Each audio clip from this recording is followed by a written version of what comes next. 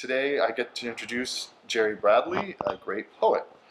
So he was born and raised in the Prince Edward Island, but lucky for us, he moved to the better side of Canada.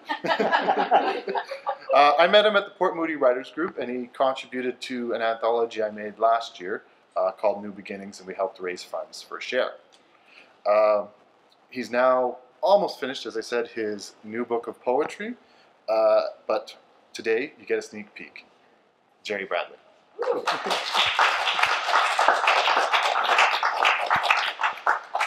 Thanks, Eric. I'd like to thank the Port Moody Library as well for hosting the event. Put my poet's glasses on here. So, yes, I'd like to read a couple of poems if I get the time. The first poem is about an area in the far north. I think it's kind of keeping in the same theme of some of the other writers. Has anyone ever been to Lanceau Meadows, the very top of Newfoundland? Yes, okay, a couple of people have been. It's an amazing place.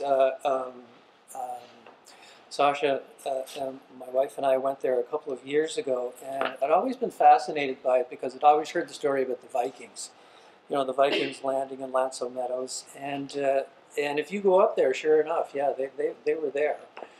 To me, it was a little bit like, I don't know if you've ever gone to any of these places where something really immense or profound is happening. Maybe it's like going to Machu Picchu or going to the Hadrian's Wall or something like that, where you have this sense when you walk the land and you walk the area, and especially if there's not many people around too.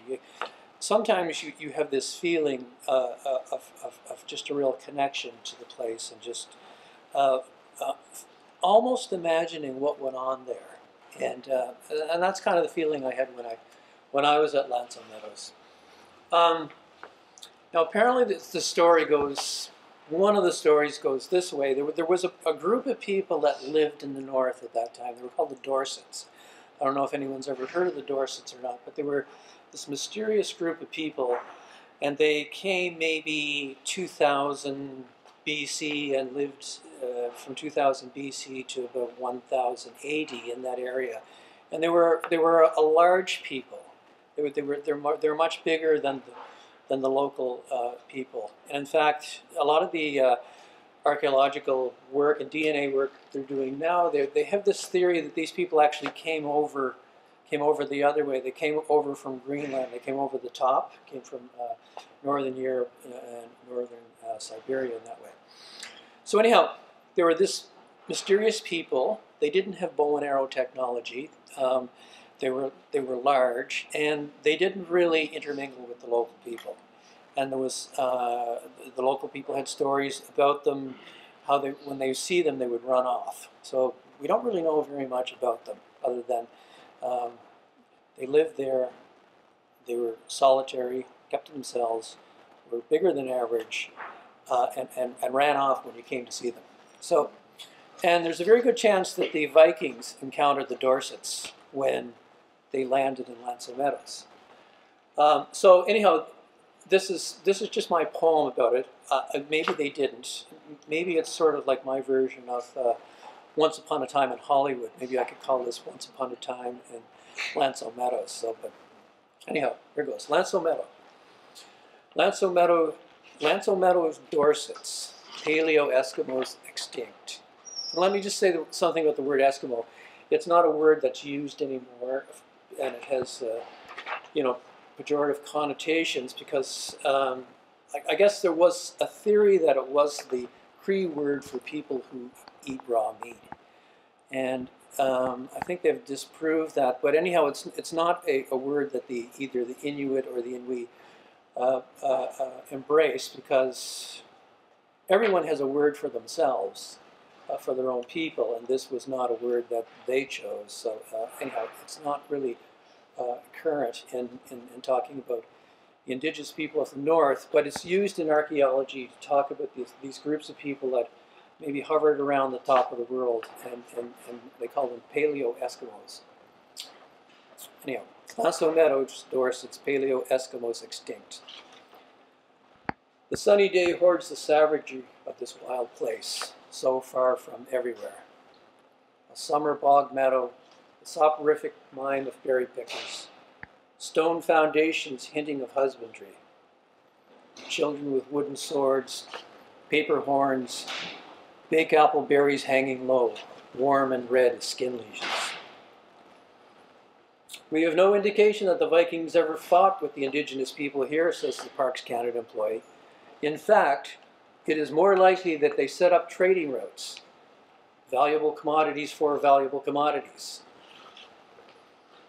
Why did you come here in your whale-bellied boats, you hard men from the north? You men with thorn on your faces the color of autumn leaves. Big men like us, but with a full-gorged hunger in your eyes. Was it gods, lands, or further beasts of forest and sea, or only the relentless pushing breeze? Skraelings, you called us. We puzzled it out over the fire, and sensed nothing good in this. Or maybe that was your word for the other people, the small gnawing people to the south, the ones who told you that we would always run. And so it should come to this again, best fighter against best fighter. You had done this before, as had I. Mine the patience of the quiet killer, waiting long at the ice hole. You bloated on battle frenzy, skull cracking, singing the world's end coming any day. We locked each other tightly, like dancers, like great bears rising up on our haunches, an embrace where footing was all the rule. Could you smell the war jam pulsing in my earwell as I felt the charcoal bloom oiling your locks? Latched on, resolute in our endings. No small men from the south, those only mosquitoes to our ears. It came so quietly. You clipped me slightly, no more than a cuff from an elder to an inattentive boy, and then overhead and down, the killing blow. I knew it well, and then the new pelt-eyed nothingness. Did I cry out a mother's name? No shame in that. Did her colorless foremouth leak upwards from my dwindling eyes to freshen the iridescent tannin skein in a quiet pooling on this cloudberry bog?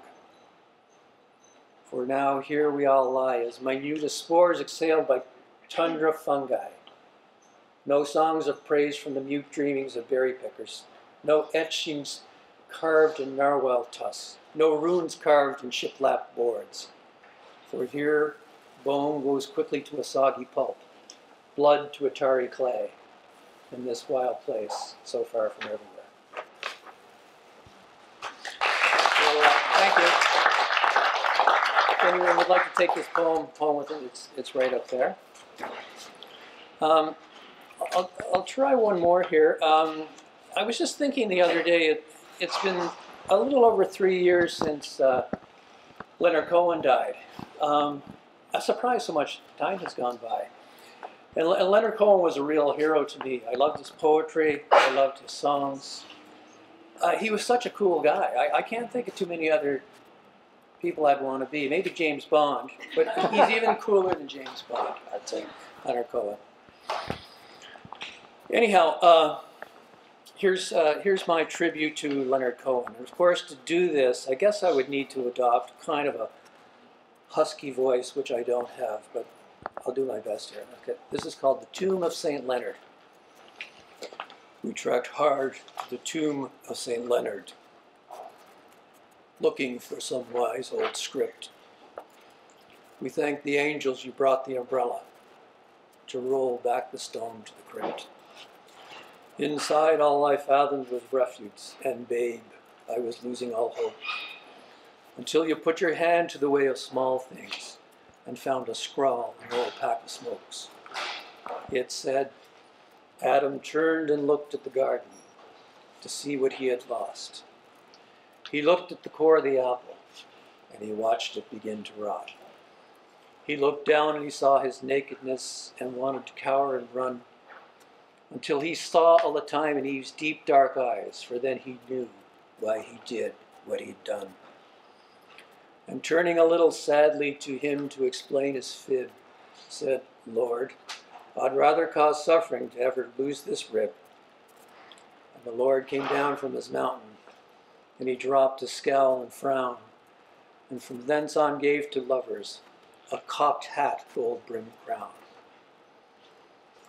We hiked back again over the mountains, and in the flat places even held hands.